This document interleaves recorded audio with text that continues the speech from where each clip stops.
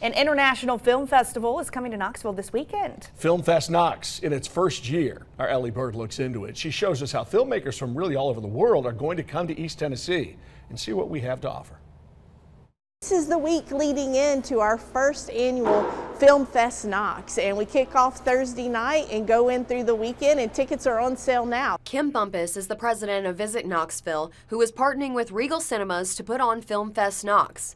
Numerous filmmakers will be there showcasing their work and talking about the future of cinema. We have a couple of films that have strong local ties. A Hard Problem will be screening Saturday night at 8 o'clock.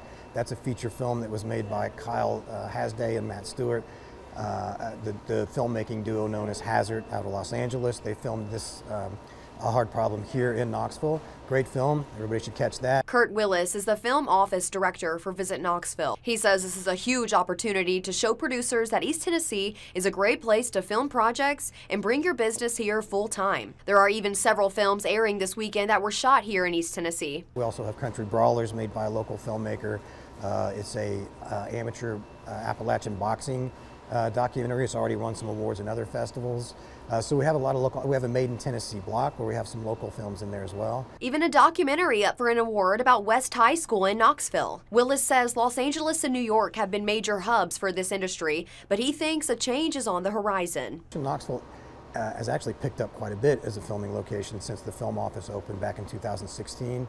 We are currently on the Movie Maker magazine's list of best places to live and work as a filmmaker. We've made that list 3 times now, so business is good here. The winner of the American Regional Cinema Competition will get an opportunity to air again in major markets and could be nominated for an Oscar. A big deal for up-and-coming people in the industry. There's $9,000 in cash prizes to the top 3 teams, and then there's $9,000 in cash prizes as well to the top 3 teams in the winners, in the American Regional Competition. The festival kicks off November 9th until November 12th. In Knoxville, I'm Ellie Bird, WVLT News.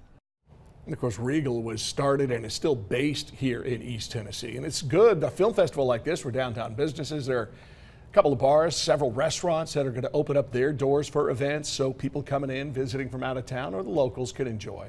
Tickets are available now. We do have a link.